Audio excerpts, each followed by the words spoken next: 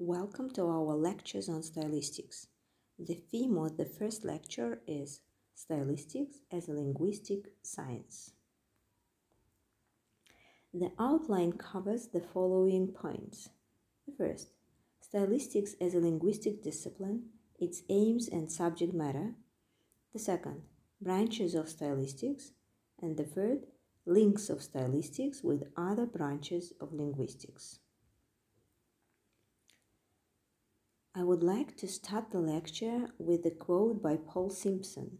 "Do stylistics is to explore the creativity in the use of language." When we speak about the aims of stylistics, we should ask ourselves the question, why should we do stylistics? The responses can be two. To enrich our ways of thinking about language by shedding light on the language system, as well as learning the rules of language. Stylistics often explores texts where those rules are banned. And the second response, acquire the skills of adequate comprehension and accurate interpretation of texts used in different spheres of human communication, mass media, editorials, brief news, analytical articles, scientific prose, poetry, drama, etc. The subject matter of stylistics. The word stylistics is derived from the word style, which originates from the Latin word stylus, a slender pointed writing instrument, a small stick with a pointed end, used by the ancient Greeks and Romans as they scratched letters on wax-covered plates or wax tablets.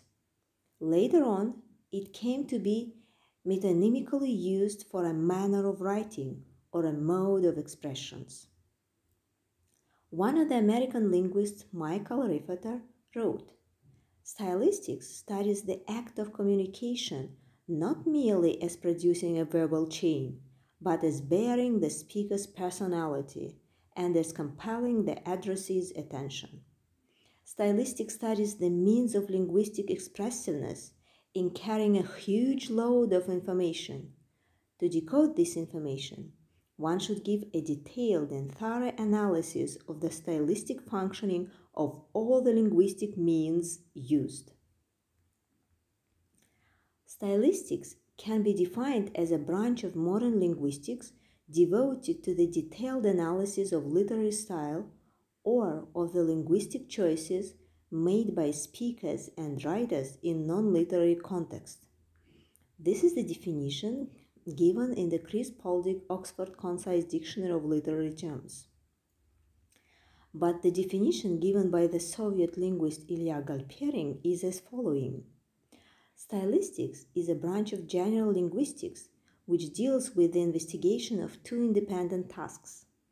Stylistic studies the special media of language, which are called stylistic devices and expressive means.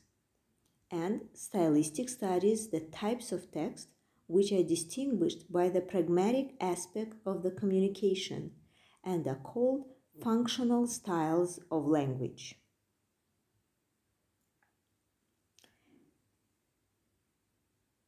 If we come to the second point of our lecture, that is branches in stylistics, we can point out a lot of different branches, such as linguistic stylistics, literary stylistics, corpus stylistics, humanist, film, functionalist, historical, multimodal. But for us as future linguists, the most vital of them are the first two, linguistic stylistics and literary stylistics. Let's consider them. The main concerns of lingual stylistics are the following. The study of functional styles as subsystems of the literary language, distinguished from one another by a peculiar set of independent language means and fulfilling a specific function in communication. The study of linguistic elements from the viewpoint of their ability to render emotions, feelings, additional associations, and evaluations. Here we can point out stylistic phonetics, stylistic morphology, stylistic lexicology, and stylistic syntax. The Soviet linguist Olga Sergeyevna Akhmanova distinguished language stylistics and speech stylistics. According to her, language stylistics studies the peculiarity of language subsystems, the specific vocabulary, phraseology, and syntax, expressive, emotive, evaluative features of various linguistic means. Speech stylistics, in her opinion, studies texts, the way they render the content, the literary norm, and deviations from norm. One and the same information may be rendered differently depending on the situation of communication, on the social status of the interlocutors, on their relations, on the emotional attitude of the speakers, their mood and health. These factors are not explicitly expressed in the text. They are rendered in different roundabout ways.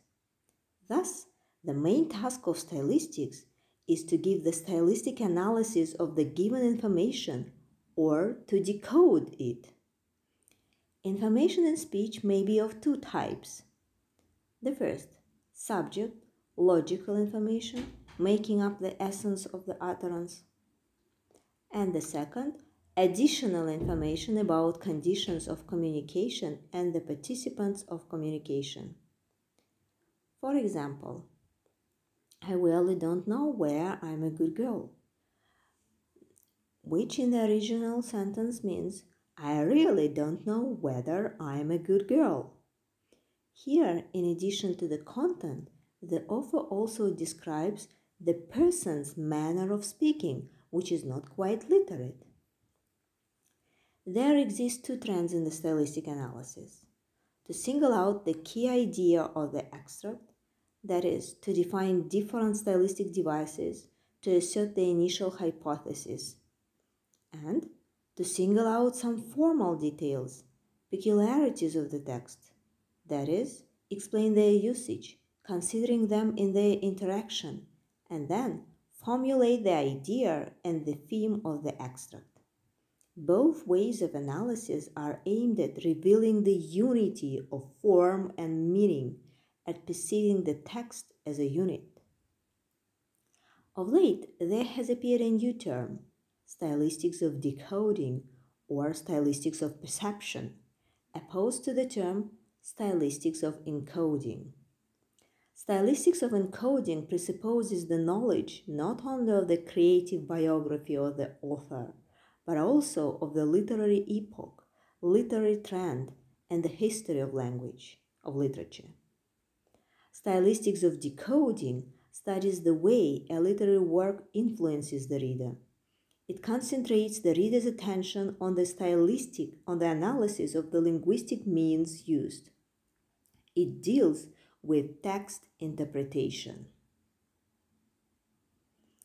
Literary stylistics deals with expressive means and stylistic devices characteristic for a definite work of art, man of letters, literary movement, trend or epoch, and factors influencing the expressiveness of language.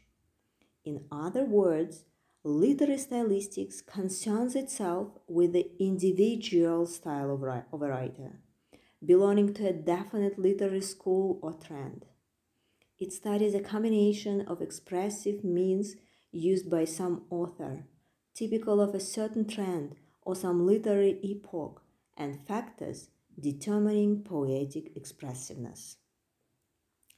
But the two branches of stylistics are, of course, interdependent, interconnected, as the object of their investigation is the same, that is, their object is language.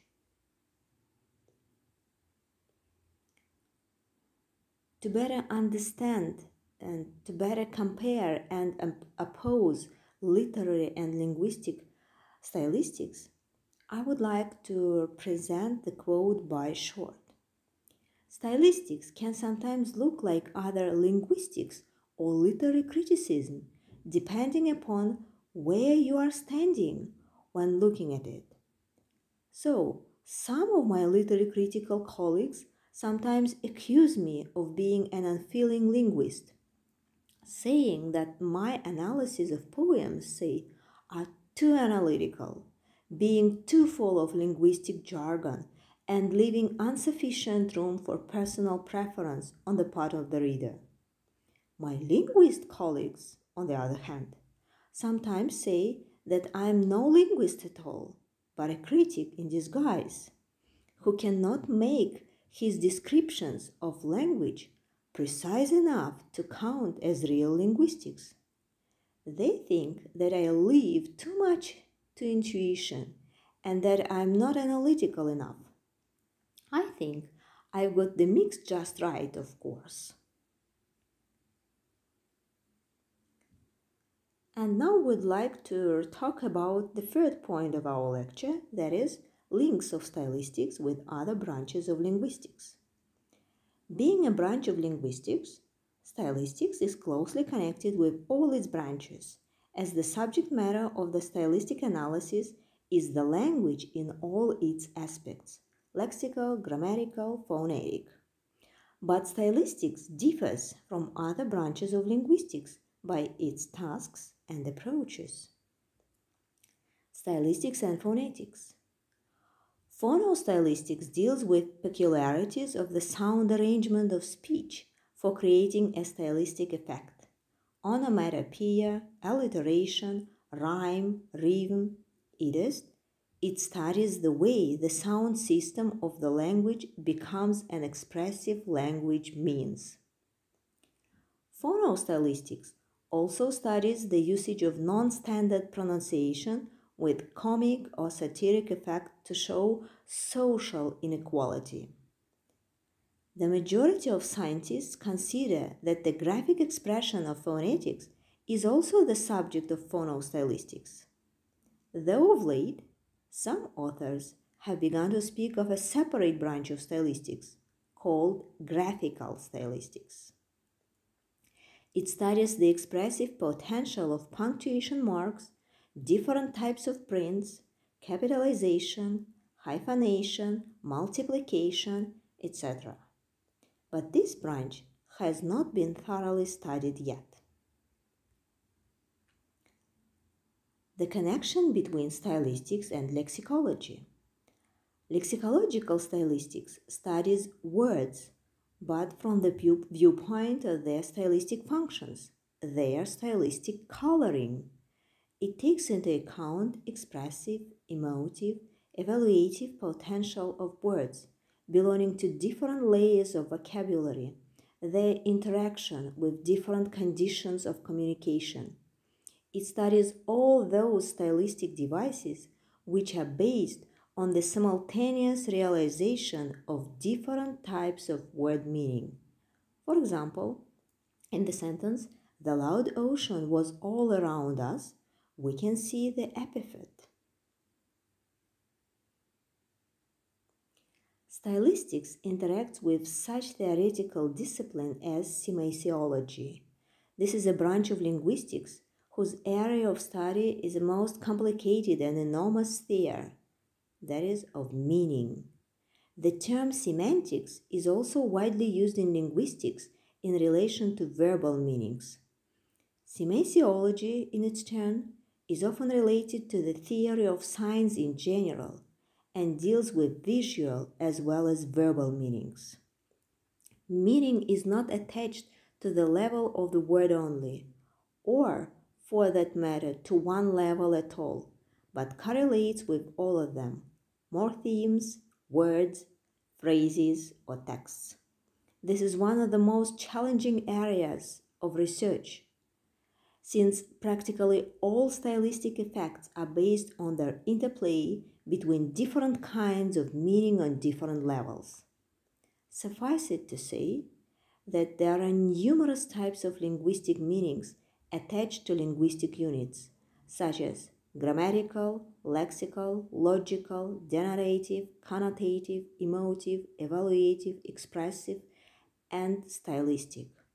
Onomasiology or onomatology is the theory of naming dealing with the choice of words when naming or assessing some object or phenomenon. In stylistic analysis, we often have to do with a transfer of nominal meaning in a text. Here we can give an example, antonomasia, metaphor, metonymy, etc.